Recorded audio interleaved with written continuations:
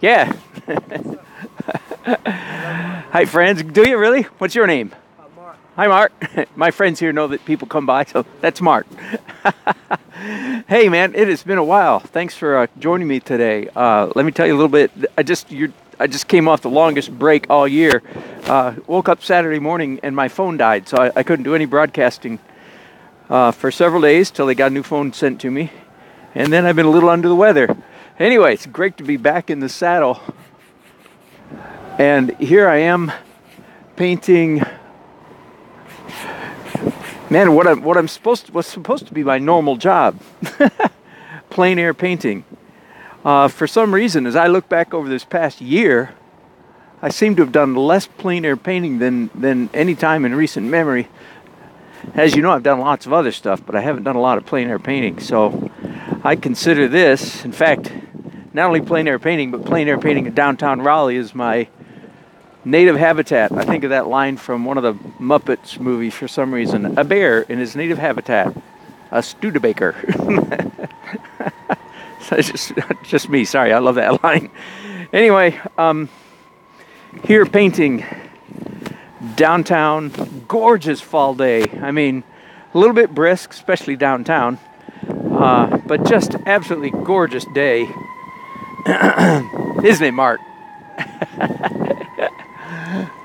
Where are you from? Are you? Are you just visiting Raleigh, or have you just moved here? Are you?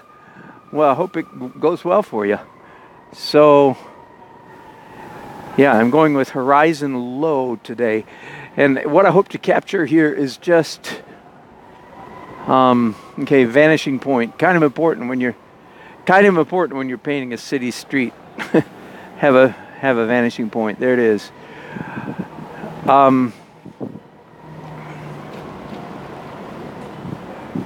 Just want to capture, I don't know what it is, the hustle and bustle. I don't mean that. I don't even mean that by people. This is, as we speak, this is Wednesday, the day before Thanksgiving here in the United States.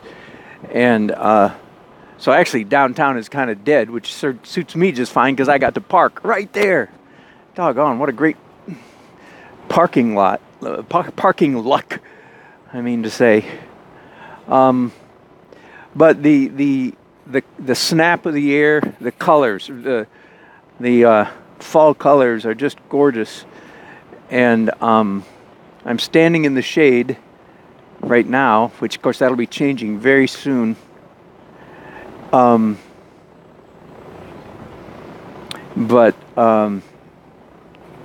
Standing in the shade, looking at the sun hitting all these gold leaves down the street. I showed that to you just a minute ago with my title shot there. I don't care so much whether this is a painting of, it will be a painting of downtown Raleigh, but I want it to be just a quintessential autumn, fall cityscape. They've already got the Christmas wreaths up on the lights, of course. I'm sure those are called holiday wreaths, you know.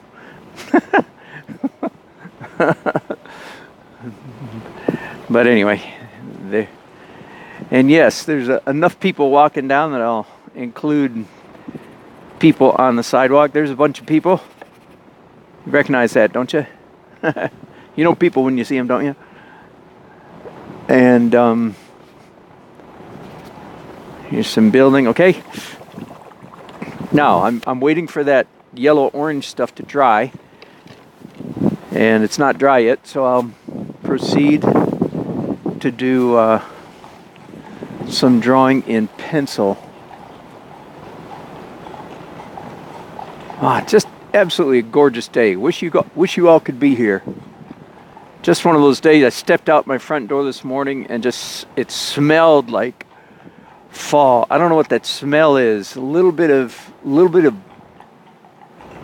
acidic bite, a little bit of the decay of leaves, but it's a sweet decay. It's a little bit of a musty smell, and just one of glad to be alive kind of days. Hallelujah.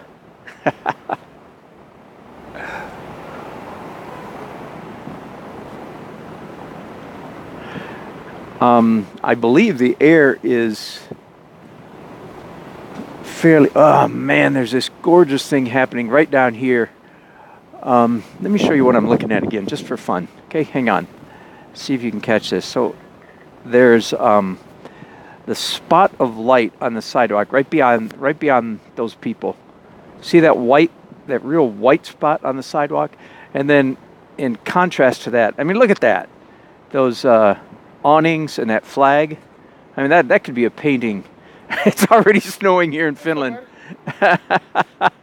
I'm sure. I grew up in Michigan in the United States, and I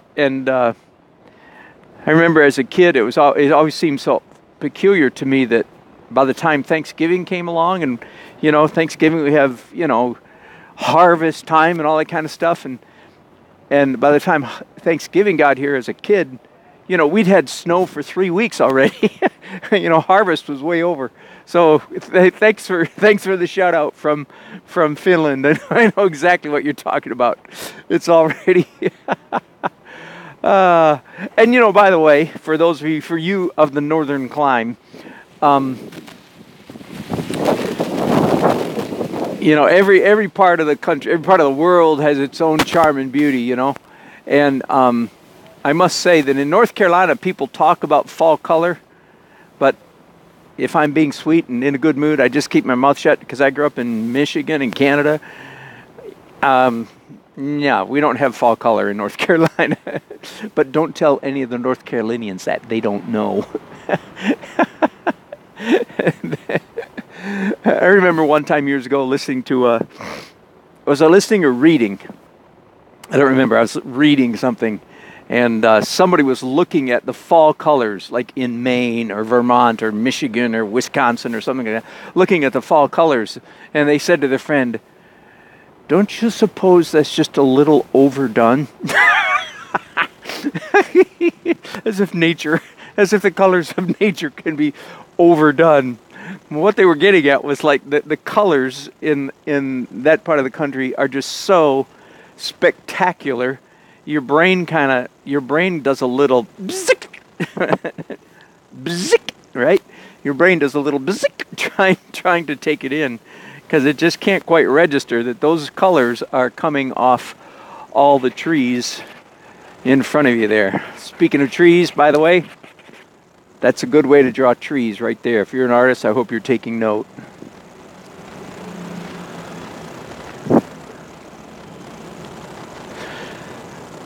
Some of my favorite, two of my favorite city painters, their ghosts, I am happy to say, hang over me always these days when I'm doing a cityscape. They are Tibor Nagy, Nagy, N-A-G-Y, Tibor N-A-G-Y of, oh man, forgive me, Tibor, Latvia. I forget. Eastern Europe, anyway. Sorry about that. I need to look that up. And not to be confused with the Tibor Nagy Art Gallery in New York City. Two completely different things. Anyway, Tibor Nagy, one of my favorite city painters, and Jeremy Mann, who should be familiar to all of you Yanks. So their ghost inform my painting a little bit while I paint. So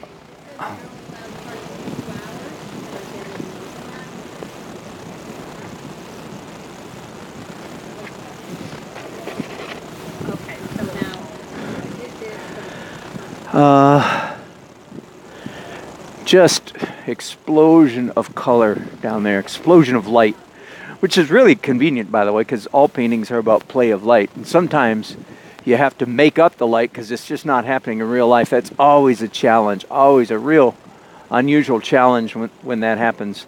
But today, no such problem at all. No such problem. The explosion of light is totally happening out there to my right. I don't have to make anything up today. It's all happening right in front of me. Glorious day. Good day to be alive. Okay, this is wrong. Okay, this whole thing that's supposed to be a magazine rack, and I just realized just now the whole thing's supposed to be down about here. Witness my distress. Okay, I'm sorry for that smart aleck response, but some of you students really need to see that. One of the differences between me and you is when you make a mistake, you start beating yourself up, saying, "Oh, sucker, waka, waka, waka." When I make a mistake, I go, "Yeah, well, whatever. What do you expect?" Of course, I'm painting like crazy. I'm drawing like crazy. Of course, you're going to make mistakes. So don't beat yourself up. It's all part of the business. All part of the business. That's, of course, why I strongly recommend blobbing in a painting instead of blocking in a painting. Do not block in your paintings. You block in, you lock in. Instead, blob in your paintings. Okay, now, here's a trick. All these people are looking at me think either that man is mentally unstable because he's talking to himself, or there's somebody on my camera. Whew, there's somebody on my camera. Okay, here's the trick. If I want to remove anything that's still wet, just take a damp brush. Good news, there was basically no wetness on there, so I'm safe to go to...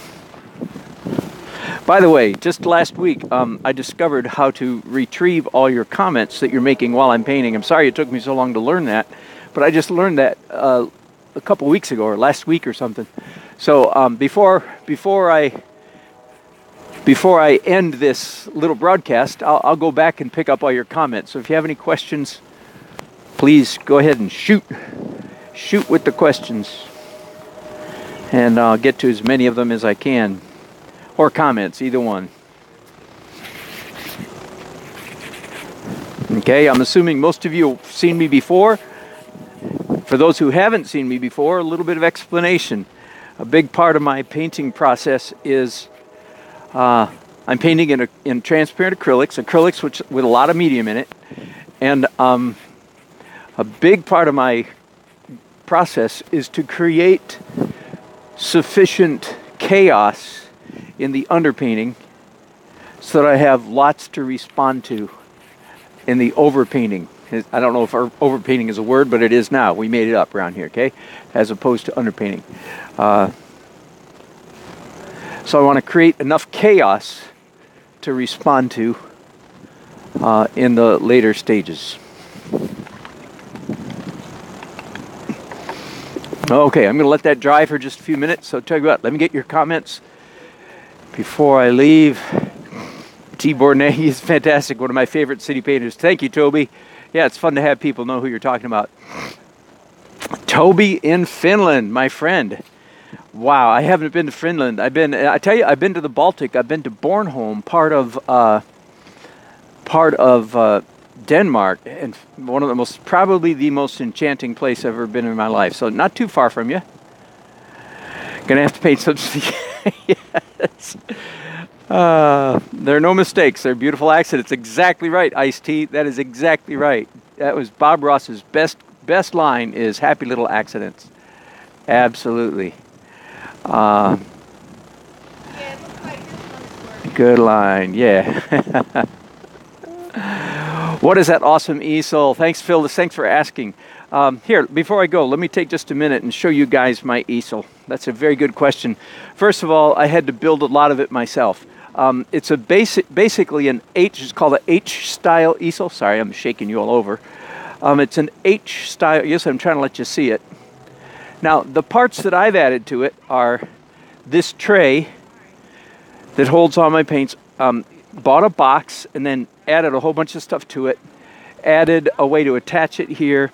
And that box down there holds my materials. And on a really windy day, that holds a car battery, which weighs 75 pounds, that holds the whole thing down.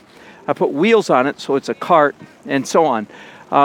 I've often thought about whether I should, patent my easel and try to sell it. But my fear is there's so few people who paint this way. I'm not sure there's a market. But anyway, thanks for asking. Phyllis, that's a very good question. Find somebody, build your own. Okay, I'm going to let this dry just a few minutes. I'll be back in just a few minutes, friends. Thanks for watching.